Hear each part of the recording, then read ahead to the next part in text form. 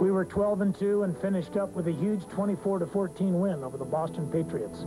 Then, on December 26th, the day after Christmas, 40,242 fans turned out for the championship of the American Football League.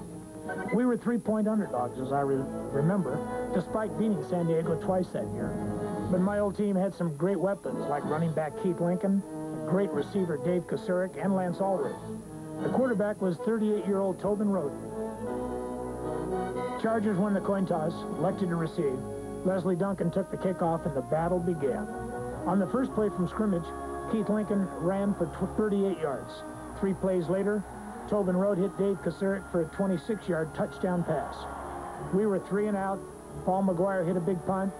Then the Chargers started driving again, and then it happened. The play that would change the game all the way around. Keith Lincoln ran out to take a swing pass from Rote, and our linebacker, Mike Stratton, read the play. As soon as he hit him, you could hear a crack on the sidelines. When you see it in real speed, Lincoln looks like he got hit by a truck, and he did. He lay down on the ground for 5 minutes, suffering from broken ribs. On the next play, Charlie Warner intercepted a Tobin Rote pass, and the Bills' offense took over. First play, I hit Glenn Bass for 20 yards, then 11 yards to my old buddy Ernie Warlick, and then after an incomplete pass on 3rd down, Pete Gogolak got us on the boards with a 12-yard field goal. In the second quarter, the offense really started to click.